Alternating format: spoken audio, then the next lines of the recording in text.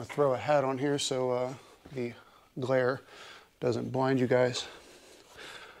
Welcome back to the channel. My name is Jordan. This is Flying Dollar Motorsports, and today I want to talk about, first off, what is a Titan swap, and second of all, what is the most important element of the Titan swap to me. There's a couple of videos out there you can watch, a lot of videos that are more in depth on what a Titan swap is.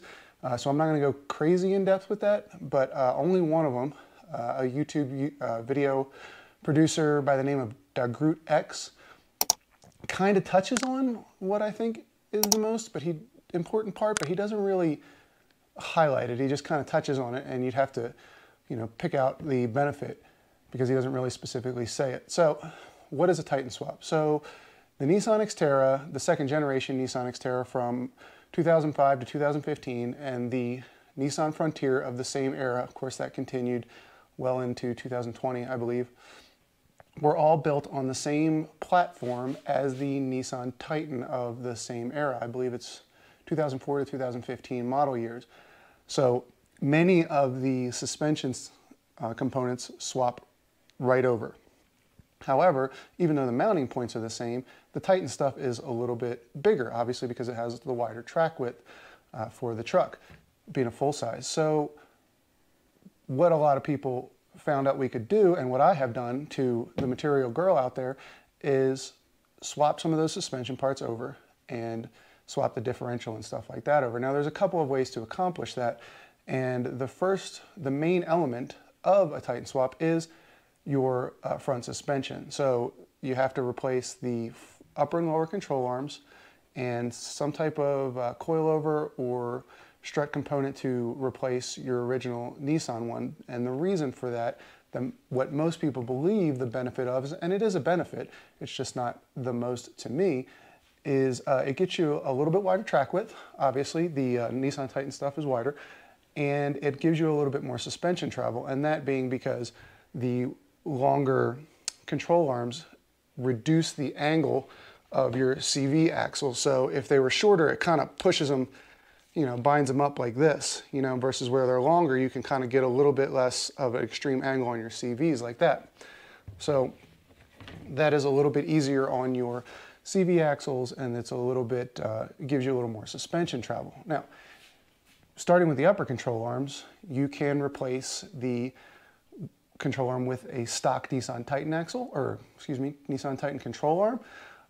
However, the problem with that is there tends to be binding at the upper mounts and whatnot, not the control arm to the frame, but the coilover mount, and sometimes there is some clearance issues. So there are a couple companies out there like PRG, Nistec, SPC that offer a tubular upper control arm with better bushings and stuff like that. Best recommendation is don't go with the stock stuff, but it is cheaper, not really your best performance. Now, the lower control arm is a completely different story. You can absolutely, and your cheapest way, without really losing any performance, is to go ahead and use a lower control arm from a Nissan Titan. That's what I use, been using it for years, it's just fine. You have to, as well, like I said, replace your front coilover or shock or strut, whichever you want to call it. I personally, my setup is using a 2.5-inch remote reservoir Racetech coilover. That's what they had at the time. There's an option. A lot of people have like a 2-inch Radflow design that you can use in there. Also works just as well. The Racetech with the external reservoir might be a little overkill, so you don't have to go with that. It's just what I happened to get at the time, what was available. Now, you do not have to, however, this is kind of where we get into my point of what I think is the most important. You don't have to replace your front differential with a Nissan Titan differential. The Nissan Xterra or the Frontier come with what's called an R180. It's perfectly fine for what it is. However, there are some key differences to the M205, which comes from the Titan. Like I said, they're all built on the same platform, so you can literally take the M205 out of the Titan and bolt it directly into a Nissan or Frontier platform. And that's what I did. The reason why, the M205 has a stronger housing, especially if you get the 3-ribbed design. I'll see if I can find a picture of that for you guys. Those are a little bit stronger than the earlier 2-rib design that came in the Titan. It has a larger ring gear, a little bit stronger, and this is where we get into where the separation of the two is. Now, there is a way to use your R180 with a Titan swap suspension-wise.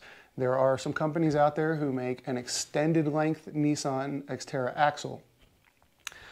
This is not one, this is a stock one, but they make an extended length which basically extends this section here to make it longer to fit the wider track of the Titan components and still mount into the factory R180 differential on this side, this being your outer, this being out where your hub or spindle is.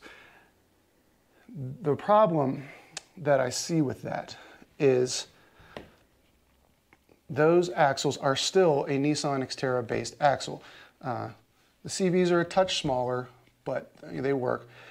The biggest thing is, well, number one, you have to buy those axles from specific companies like Nistec or Rugged Rocks, guys who do a lot of specializing in Nissan aftermarket components. The Nissan aftermarket support realm, of course, if you have a Nissan, you know this, is not nearly as saturated with products as a Jeep or a Toyota, so it's harder to find. Those axles, you can't just go down to a junkyard and get them. You can't just go to O'Reilly and get a remanufactured one, or any auto parts store and grab one, or Rock Auto or something like that, because they're a specialty product. So they're not overly expensive, believe it or not, but they are going to be in limited supply, especially years down the road. And that's fine if you're building a mall crawler. If you just want to like slap some racks on there and maybe your ladder on the back and a set of 33s and look cool while you're going to see the next Marvel Cinematic Universe movie at the mall, that's great. That'll work just fine for you. However, if you wheel your stuff, and especially if you're trying to push to a 35 like I have on my truck, you're gonna need something stronger. And here is why I say that. And what I believe is the most important advantage of the Titan swap. What I have here is both a Nissan Xterra or Frontier stock axle and a CV shaft, excuse me, and my broken, if you saw the video that I posted last week, that's not supposed to be like that. It should be like this, nice and firm, not limp. Anyway, this is the mounting side of the CV shaft to the M205 differential. This is the mounting side of the Nissan Xterra shaft to the R180. Notice that this is a flange style. Right here it uses 6 bolts, and it just pops onto the outside like that. The Xterra or the Frontier uses this C-clip retainer style splined male to female type connection to go into the R180. Now, the problem is these are both CVs, so your weak point on this one is that CV. This is the 4th one that I've broken. I'm running 35s. On a 33, you don't break them as much, but you get some binding, you get something like that, and they do tend to break. These can also break, don't get me wrong. However, I've broken one of these when I had an R180. Where did it break? It broke right in here somewhere. I think right here where you can see it has this tapered down. Obviously, this is going to be much stronger than this. Problem is then this is very easy to remove. It just, drop your spindle from your upper control arm so you can get a little bit of work in there. You remove this right here and you just slide it out. The problem is this is still left inside because the C-clip retainer is kind of what holds it in there in place. So now you've got the open end of your differential with fluid in there, and it's not leaking out because this is going to be holding most of it in, but you could get dirt and grime and other stuff in there, especially if you have to get home through, if you take it off on the trail and you have to get home through mud or anything like that, or sand. But once I got it home, I was faced with how do I get this out? So my solution was I kind of drilled in from this direction, but from this side, obviously, tapped it and put a really long bolt in there and used a slide hammer to pull it out. It worked, however, I had to be really, really careful, and I had one of those long extendable little magnets in there to try to get all the metal that I was drilling out in there. I had it in there at the same time, so it was kind of cumbersome, it was awkward, and I don't think I did any damage to to the differential, but it's hard to tell because a few months later I did end up blowing that differential completely in another incident which forced the Titan swap on me. I wanted to do it anyway, it just kind of made it a little quicker than I thought it would make it. But that's the real issue, because imagine doing that on the trail. That's a pain to do, and you're kind of stuck out there, and you know, you're left with two-wheel drive, or if you're in my case, if you happen to end up having a locker in your front when you just have three-wheel drive. But that's the main advantage, because, or disadvantage, I'm sorry, that's the main disadvantage, because this thing, I've gotten this thing down, like I said, I've broken it 3 or 4 times.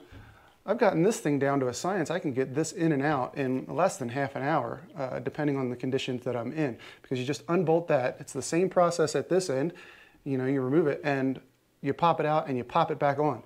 I have a locker in the front of my differential in my front M205, so it's even stronger.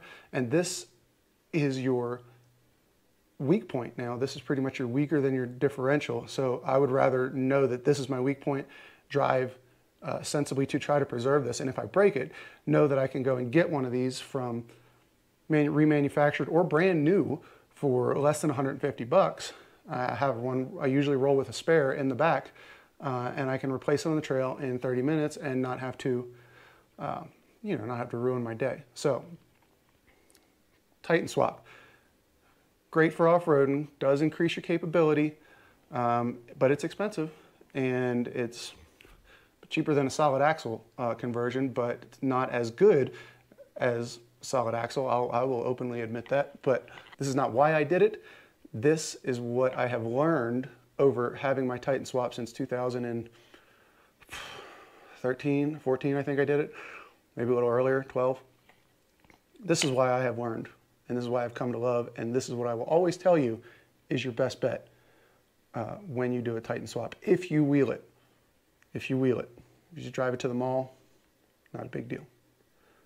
Thanks, guys. Have a good one. We'll talk to you later.